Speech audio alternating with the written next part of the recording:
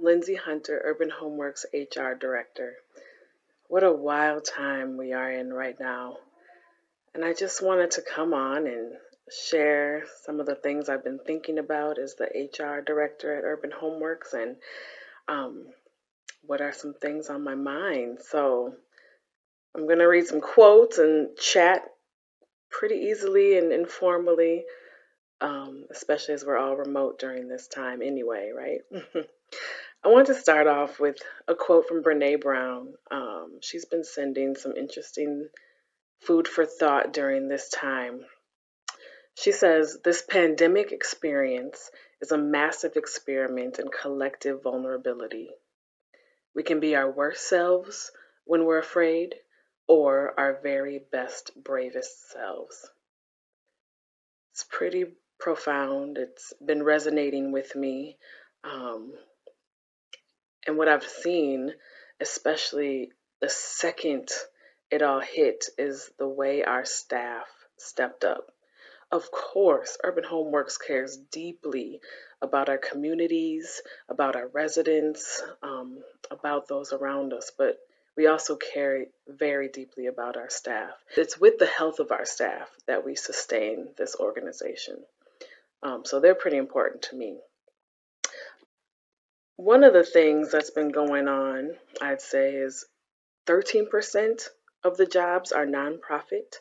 So we're talking about a workforce that is on the front lines, out there, critically there for communities that are often neglected. It's imperative that our staff kicks butt, which means they got to take breaks. They got to spend time with their families too.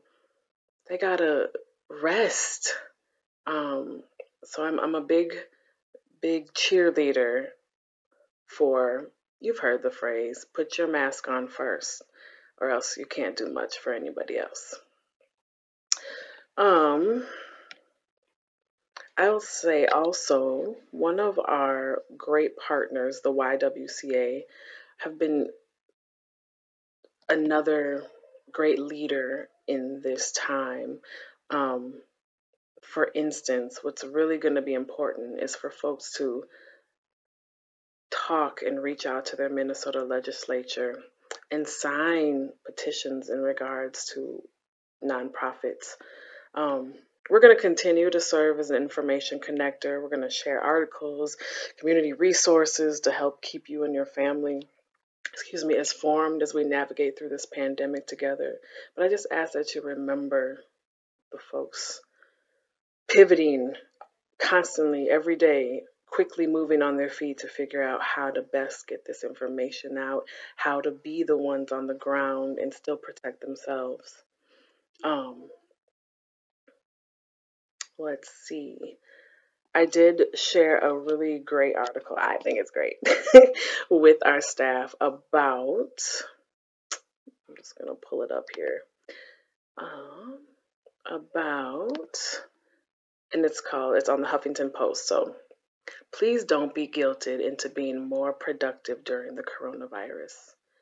It's a falsity. It's actually not productive to be constantly worried about production. One of the a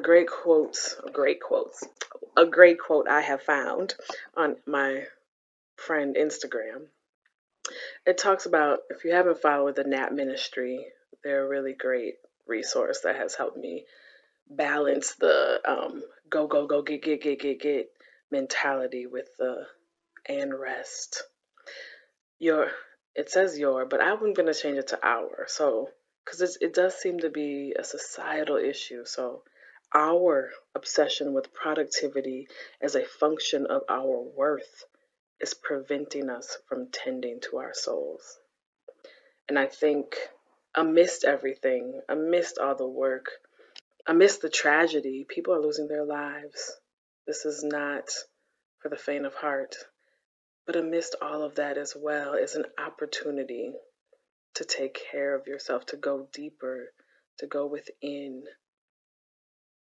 Please check out some of the articles and quotes I'm going to have Callie attached below. And of course, if you have any questions, please reach out.